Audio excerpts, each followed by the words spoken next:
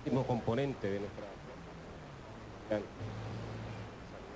compañeros, el mayor general viceministro de Servicios, Pedro Castro Rodríguez, a Rivas Amílcar, coordinador de todas estas actividades, anda por todo el territorio nacional llevando la mano solidaria a nuestra gran misión. Primero vamos a darle un aplauso al compañero Rivas Amílcar.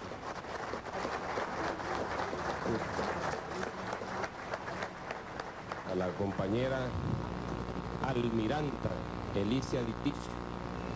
Le pedí que me acompañara porque es un ejemplo de la mujer en la Fuerza Armada Nacional Bolivariana.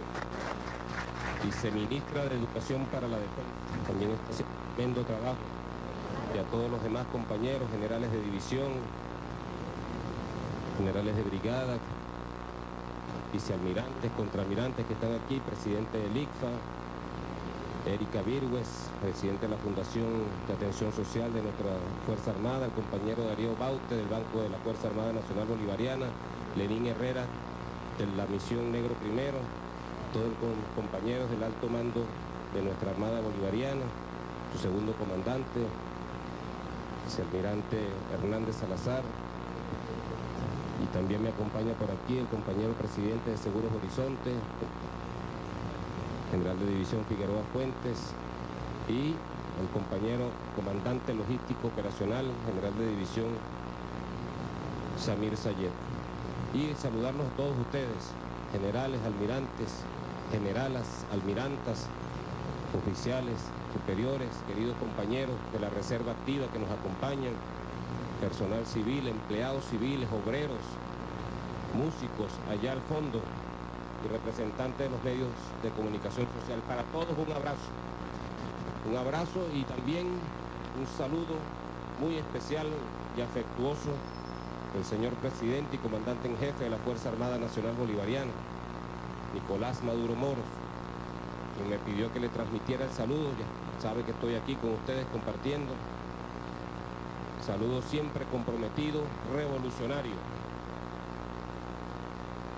nacionalista, el saludo bolivariano, que es lo que nos inspira a todos nosotros, todos los días.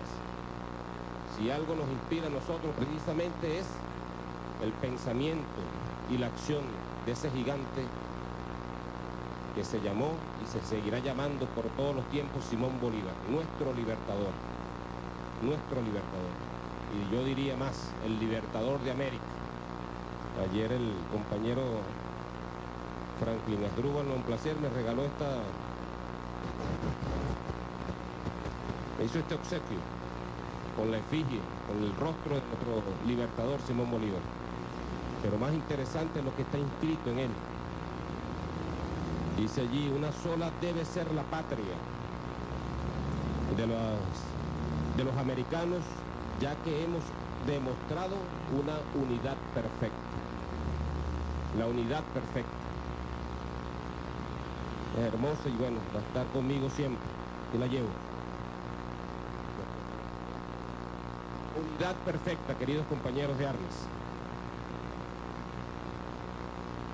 No puede haber nación, no puede haber proyecto, no puede haber objeto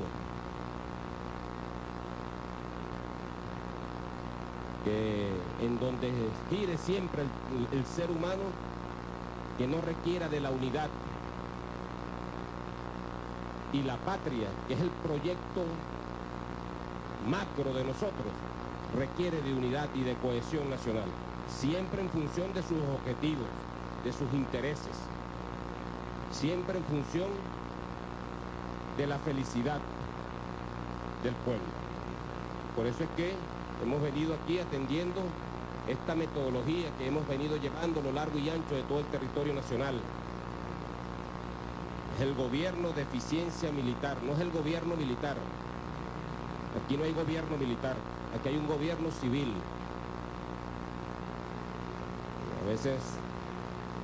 A veces hablamos del gobierno militar de calle. No, no es gobierno militar, es el gobierno de eficiencia militar en la calle. Que queden claros los términos. Y esto es una metodología pues, que nos impuso el comandante en jefe y presidente de la República. nos impuso positivamente para ir llevando nuestra mano solidaria a todos los rincones, a todos los espacios militares, a todos nuestros cuarteles, nuestras bases aéreas, a nuestros buques, a nuestras bases navales, a todas las unidades. Hemos invertido ya, porque eso se llama inversión, no se llama gasto. Es una inversión social que hemos hecho, que anda por el orden de los 11.000 millones de bolívares. Desde que fue creada la misión Negro Primero, que acaba de cumplir 2 años.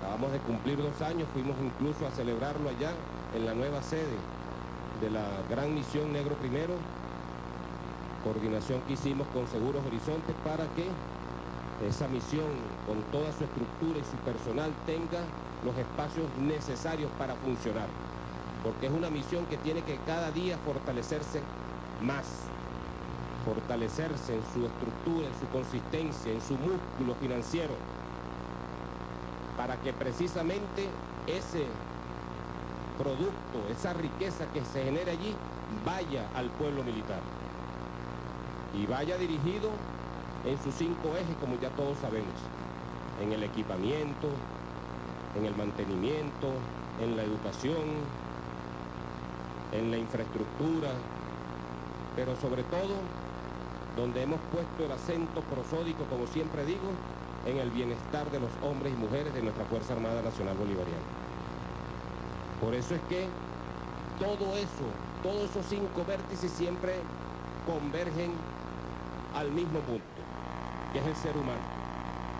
Si vamos a levantar un edificio de habitaciones de oficiales, un sollado, o a reparar un jardín, unos baños de los cuarteles de la Fuerza Armada Nacional Bolivariana, eso está dirigido no solamente a levantar la estructura desde el punto de vista físico, sino que está dirigido a bienestar, al bienestar de los hombres y mujeres que viven allí, que conviven allí.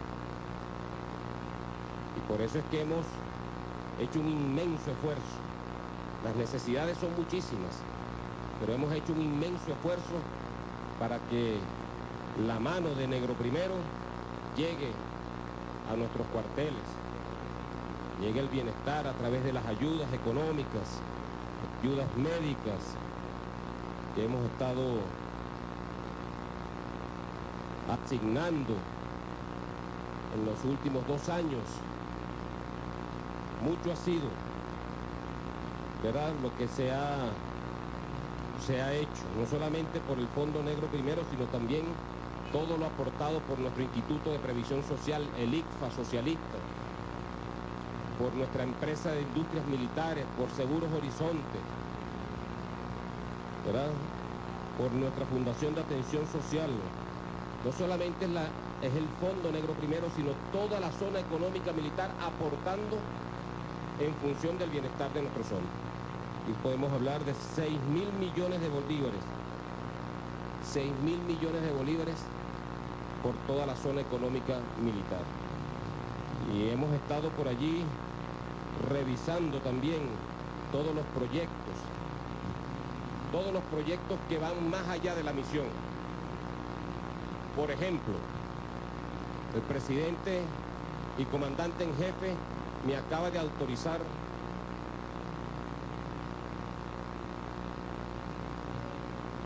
$480 millones de bolívares para que la vida útil de nuestros aviones Sukhoi, 800 millones de dólares, dije bolívares, de dólares, para que la vida útil de nuestros Sukhoi puedan seguir cumpliendo o dándole la protección al espacio aéreo venezolano. Toda esa tarea que ha venido dando nuestra aviación militar bolivariana en defensa de la patria.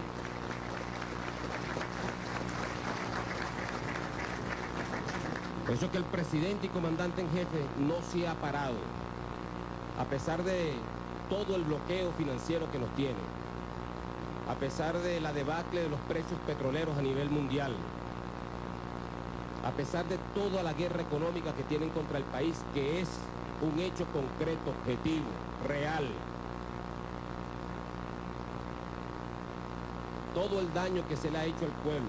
A pesar de todo eso, el presidente, consciente de la necesidad de que nuestra Fuerza Armada Nacional Bolivariana esté equipada para cumplir su sagrada misión constitucional, no ha escatimado esfuerzos.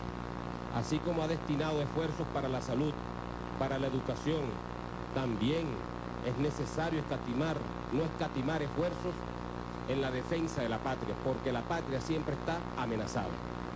La patria, mientras esté transitando caminos de revolución, estará siempre amenazada.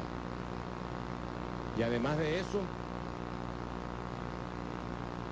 hablando del tema de más allá de la misión Negro Primero, también me acaba de aprobar la adquisición de una flota de aviones para la aviación para completar el ciclo de adiestramiento de la aviación, de adiestramiento primario, básico, avanzado. Y también para poner en órbita otro sistema no tripulado para el reconocimiento permanente en nuestra frontera. Todos esos son recursos que el presidente ha venido aprobando para nuestra Fuerza Armada. Pero también en la Armada,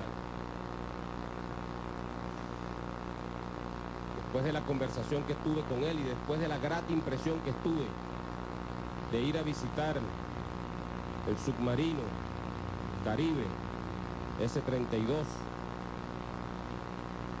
de ver el talento humano puesto de manifiesto allí, con un avance casi del 70%, con el conocimiento de nuestros hombres, nuestras mujeres, me quedé absolutamente maravillado de ese proyecto y cómo lo lleva estas manos y estas ideas que tienen los hombres y mujeres de la Fuerza Armada, específicamente de la Armada. Bueno, he puesto mi empeño para que este proyecto siga adelante y no se pare, así como todos los demás proyectos que tenemos pendientes, pues, con el Guarao, con proyectos que tenemos con alianza con Cuba.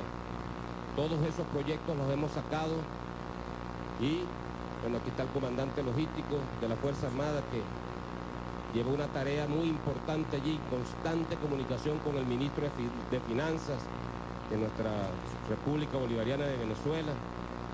Ojalá nos pueda dar algunas noticias antes de irnos, pero siempre atendiendo el apresto operacional de nuestra Fuerza Armada Nacional Bolivariana. Apresto operacional. No podemos olvidar también lo gratificante que fue ir a la Infantería de Marina en días pasados, a la Infantería de Marina, a ver los modernísimos y de última tecnología, los carros de combate de nuestra Infantería de Marina. La Infantería Marina nuestra es otra. Bien, amigos, escuchaban ustedes la intervención que hacía a esta hora el general en jefe de